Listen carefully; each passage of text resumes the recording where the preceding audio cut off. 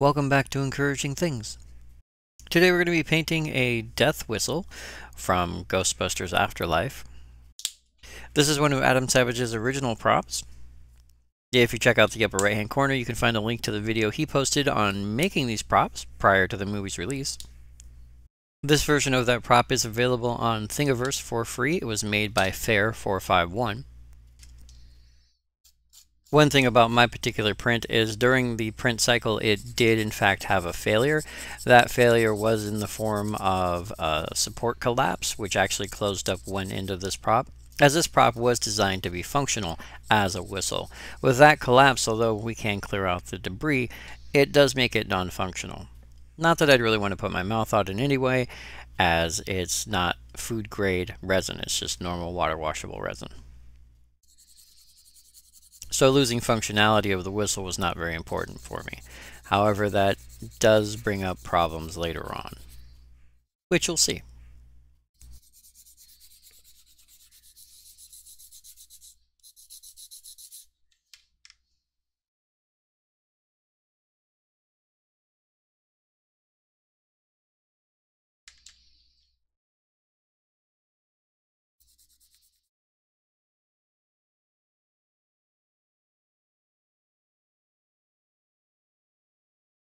Now once I cleared out the debris and sanded around the edges in order to make it nice and clear, the next thing I needed to do was paint it.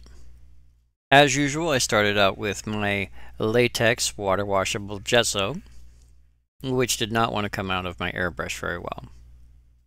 However, somewhere between that layer and the layer of tan that I put on it, I was able to figure out my airbrush a little bit better, and the paint itself came out excellent.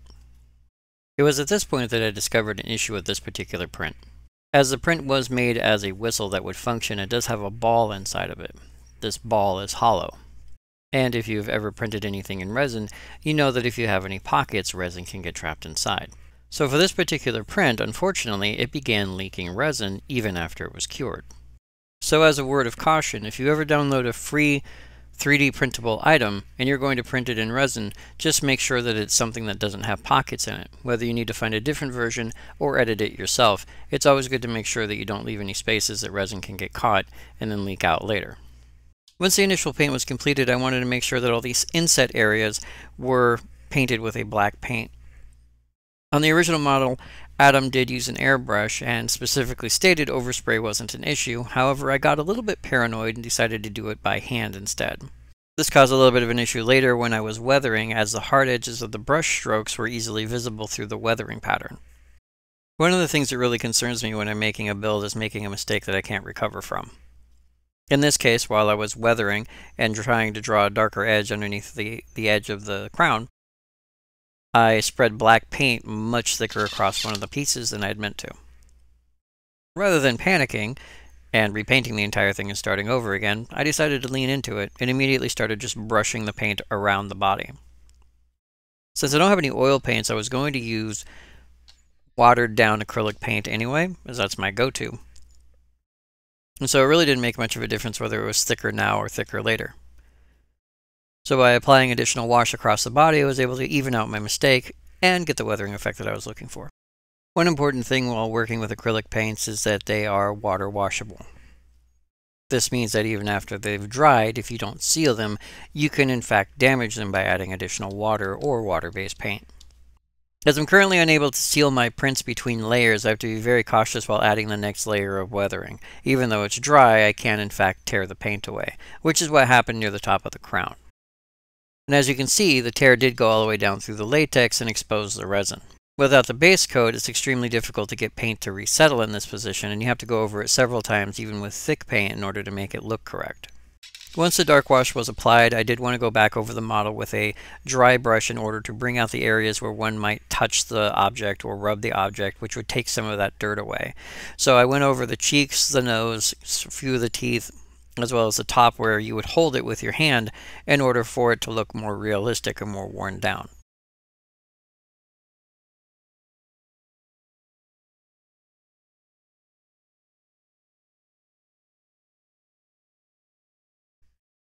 The last thing I wanted to do to the model was add a little bit of dust.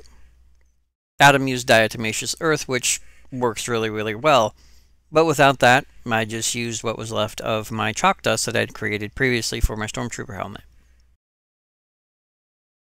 And while I do that in the background, I'd like to go ahead and thank my patrons for their continued support of the channel. Of course, supporting the channel comes in many different forms. Watching the video is always a great way to do it.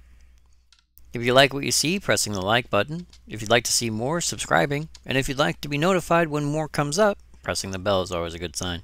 And of course, if you'd like to go above and beyond for as little as $1 a month, you too can help support the channel monetarily.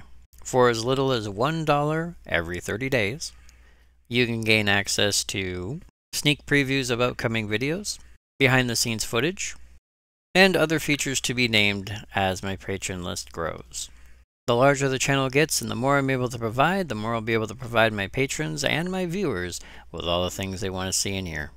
And regardless of what way you decide to support the channel, I do appreciate each and every click, every bump, comment, mention, and dollar. Thank you.